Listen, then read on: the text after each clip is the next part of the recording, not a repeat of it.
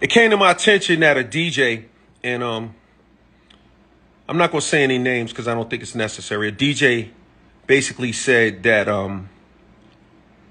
you know, a lot of the pioneers in hip hop are, you know, they're dusty, or how can they be the person that, you know, invented hip hop if, you know, they don't have a lot of money, or if they don't look or represent like they have a lot of dough, right? First of all, let me say this.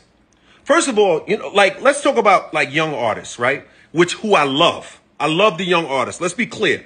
I'm very much a guy who embraces the young artists. I believe in every generation. I believe in you. I care about you.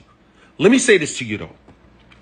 Today, you could come up with your 5-year plan, your 10-year plan, your 20-year plan. You can go find a manager. You can find an accountant. You could find somebody that means something to you, you know, to help you. You could find a team to help your career go to the next level.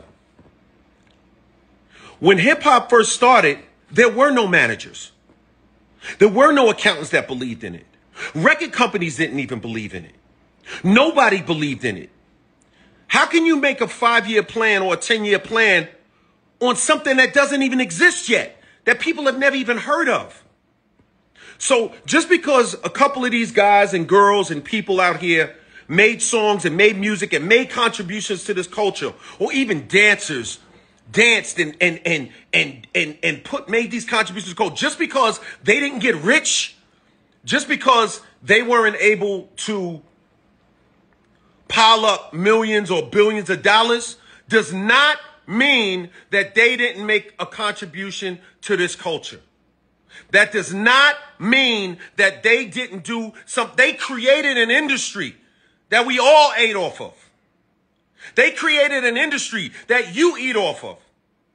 When you go out there and you go monetize your brand, when you go get your whatever and do what you got to do to build your career, when you go out there and negotiate your deals and negotiate your checks and talk tough, guess what?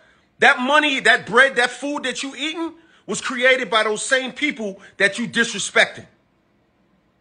That industry was created by them same people that you call in, you know, foul words, foul language. The people that you're referring to. So my thing is this. It's always good. It's always good to get money. It's always important. It's important. It's important to get money. I agree. I'm all about getting paper. I've been talking about it my whole career. But don't ever, ever, ever confuse being rich with making a contribution to our culture. Don't ever play yourself like that again. Because trust me, you playing yourself. Because without these dudes and these girls who started this hip hop culture, a lot of the guys that's out there talking tough, you wouldn't even have a career. We'd be on the corner with a beer talking about what's the next move we gonna make. So I would say, approach this game with humility and be glad and be thankful that these pioneers, you know, exactly, slave mentality. Be glad that these pioneers help create this culture. And let's show them love. Let's elevate them. Let's celebrate them.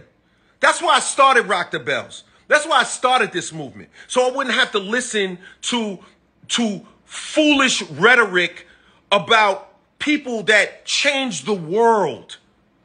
These people changed the entire world. The whole planet runs on hip hop culture right now. The whole planet. Every commercial, everything you could think of is all about hip hop. And there are people out there that started this thing, and I think that they deserve to be honored and respected. I'm going to leave it right there. I'm not going to say no names. I'm not going to say nothing foul. I'm not going to go at nobody's character. I'm just going to say,